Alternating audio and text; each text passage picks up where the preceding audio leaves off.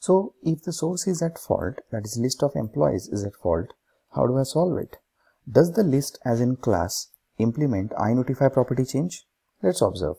After I go to navigate to the definition, you can see list, which is generic collection, it doesn't have any iNotify property change implementation at all. So it doesn't actually can tell the UI I change, you change. And that is the reason in WPF we don't go for list like collections. What we prefer is observable collection. So I'll mention here observable collection.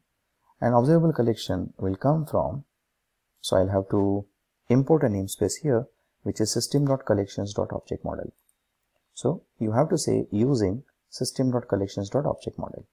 And then this object model or observable collection that we have implements iNotify property change and one more called as iNotify collection change internally, which is responsible for, as you can see here, which is responsible for updating the UI or telling the UI that I change, you also change. Now please observe, I just have made a small change from list, I change the collection to observable collection.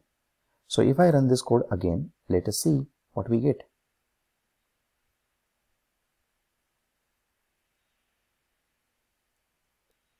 So we have the UI, and if I just click on remove, you will notice now the elements are getting removed. So one element at a time is getting removed. So change in the source is affecting the change in the UI as of now. So observable collection remains favorite collection for WPF developers in the industry.